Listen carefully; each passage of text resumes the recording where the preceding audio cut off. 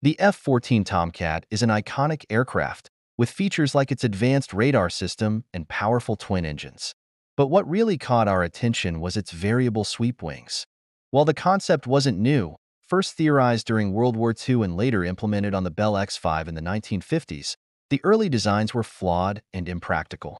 The F-14 took this concept to the next level.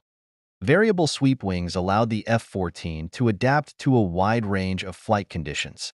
For slower speeds, like takeoffs, landings, and dogfights, the wings swept forward to increase lift and maneuverability.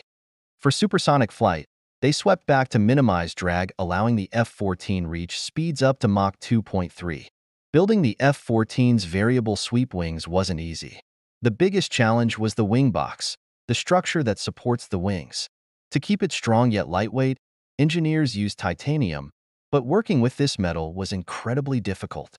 Titanium is expensive, tricky to shape, and reacts with oxygen during welding. To solve this, they used a special process called electron beam welding, which bonded the titanium in a vacuum.